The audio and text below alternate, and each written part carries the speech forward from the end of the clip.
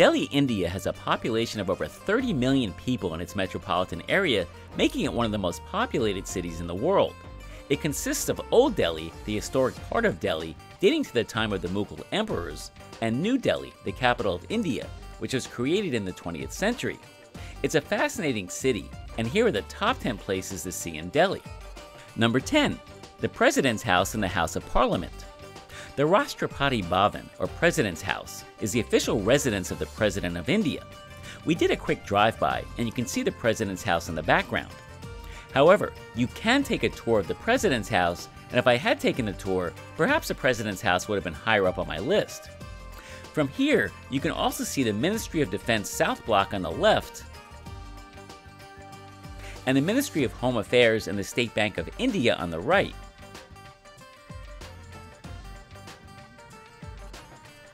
Nearby is the Sanset Bhavan, which is the seat of the Parliament of India. It was built in 1927, but a new Parliament building is scheduled to be completed in 2022. Number 9. The Raj Ghat. The Raj Ghat is a memorial to the father of the nation, Mahatma Gandhi, an Indian lawyer who used nonviolent resistance to lead India to independence from Britain in 1947. Similar to the JFK Memorial in Arlington National Cemetery, the memorial contains an eternal flame. The memorial is a black marble platform that marks the spot of Mahatma Gandhi's cremation on January 31, 1948, a day after his assassination. Assassinated by a Hindu nationalist, Gandhi's last words, "Hai Ram, O God," are inscribed on the marble, which is always adorned with flowers. The memorial was designed by Vanu Bhutta, who intended it to reflect the simplicity of the Mahatma's life. Number 8. The Qutb Minar. The Qutb Minar is the tallest minaret in the world made of bricks. It is 73 meters or 240 feet tall, and the tower contains 5 stories. The minaret is named after Qutb-ud-Din Aibak, a Sufi saint. He started construction of the Qutb Minar's first story around 1192, after the defeat of Delhi's last Hindu kingdom, making this a Tower of Victory, a monument that signifies the might of Islam. In 1220, Aibak's successor and son-in-law completed another 3 stories. In 1369, a lightning strike destroyed the top story. The damaged story was replaced, and an additional story was added.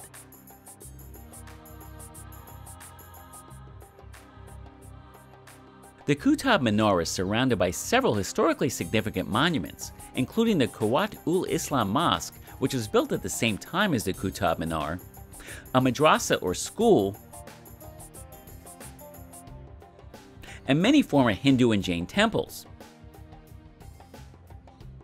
However, the 4th century Iron Pillar of Delhi is a mystery. How is it made of 98% iron, but it's been rustless for the last 1600 years? Number 7. The Sikh Temple, Gurdwara Bangla Sahib. The Gurdwara Bangla Sahib is one of the most prominent Sikh Gurdwara, or Sikh houses of worship in Delhi.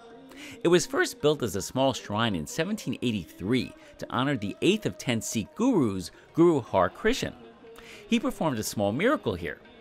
Guru Har Krishan distributed sanctified water to the sick, believing it had a miraculous healing effect on their mind, body, and soul, and people still treat the pool as holy water. Incredibly, the temple feeds up to 75,000 people a day for free.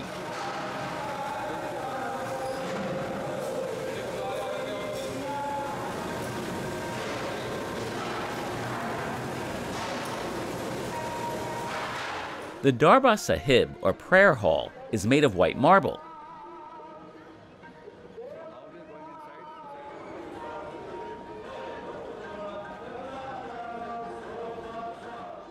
Much of the interior is made of stunning pure gold.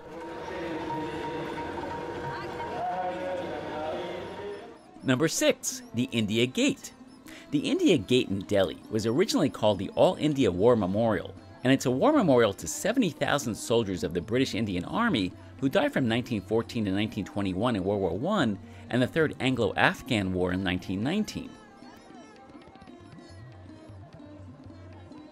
The India Gate is massive.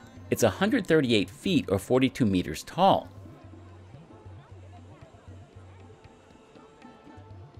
In 1972, following India's victory over Pakistan in the 1971 Indo-Pakistani War, A small structure consisting of a black marble pedestal with a reversed rifle, capped by a war helmet, bounded by 4 eternal flames, was built beneath the memorial archway.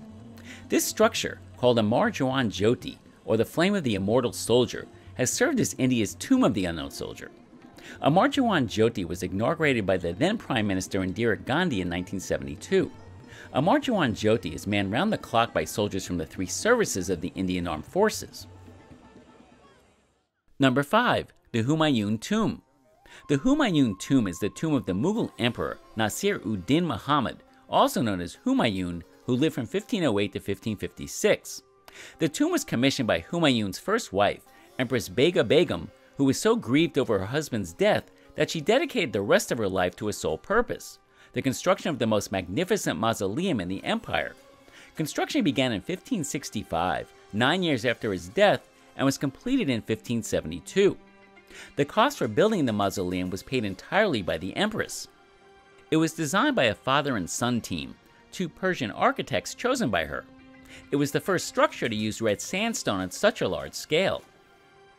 Humayun's tomb is known as the Mini Taj Mahal because Humayun's great-grandson, Shah Jahan, built the Taj Mahal and most likely patterned it after Humayun's tomb. Here we see a cenotaph or monument to Humayun. His actual tomb is located underground nearby. Number 4. Chandani Chowk. Chandani Chowk is one of the oldest and largest markets in Delhi. It was built in 1650 by Shah Jahan, who also built the Red Fort in Delhi and the Taj Mahal in Agra. His daughter, Princess Jahanara Begum, designed it. Mughal imperial processions once passed through the market, which at one time contained over 1,500 shops. It was famous for its silver merchants. On the main road, Chandani Chowk Road, we can see the Gurdwara Sis Ganj Sahib, a late 18th century Sikh temple, and the Red Temple, the Sri Digambar Jain Lal Mandir, a 17th century Jain temple.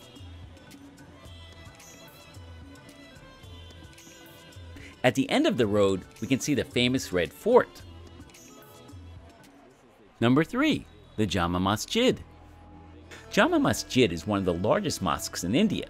It was built by Mughal Emperor Shah Jahan, who built it between 1644 and 1656 when Delhi was known as Shah Jahanabad, the capital of the Mughal Empire. Jama Masjid remained the royal mosque of the emperors until the end of the Mughal period in 1857. After the British victory in the revolt of 1857, they confiscated the mosque and stationed their soldiers here. They also wanted to destroy the mosque to punish the people of the city, but due to opposition, the demolition was not done. The mosque has 3 gates, 4 towers, and 2 minarets. It was constructed by more than 5,000 workers. It was originally called Masjid-i-Jahan Numa, meaning mosque commanding view of the world. The dome is flanked by 2 minarets which are 130 feet or 40 meters high. The first 3 stories of the minarets are made of red sandstone, the 4th of marble, and the 5th of sandstone. Number 2. The Red Fort. Mughal Emperor Shah Jahan established a new Mughal capital called Shah Jahanabad, present-day Old Delhi, and commissioned the Red Fort, which was built from 1638 to 1648. It was the main residence of the Mughal emperors until 1856. Persian architect Ahmad Lahori designed the Red Fort. He also built the Taj Mahal for Shah Jahan. I'm going to let you in on a little secret. The fort was originally made of white limestone, but when the white stone started chipping off, the British painted it red. The Diwani Am, or public audience hall, is where the emperor would hold an audience with the public, and it was also used for state functions.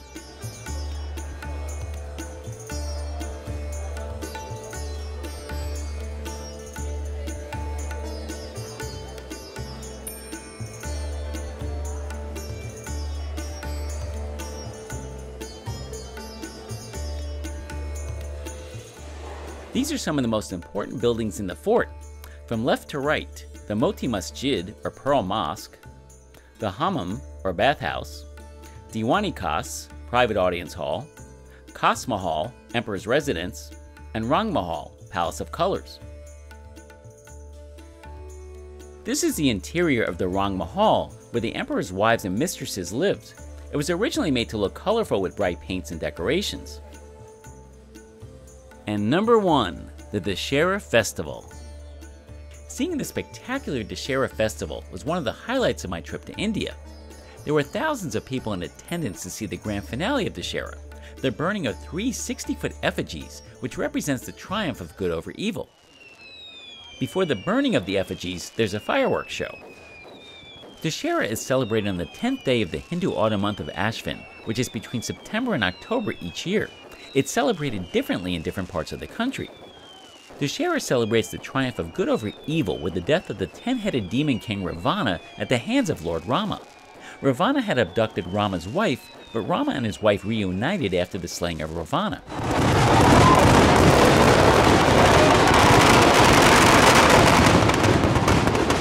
Dussehra culminates with Ravan Dahan, the burning of huge effigies of Ravana, Meghnada, Ravana's son, and Kumbhakarna, Ravana's brother. As you can see, it's quite spectacular.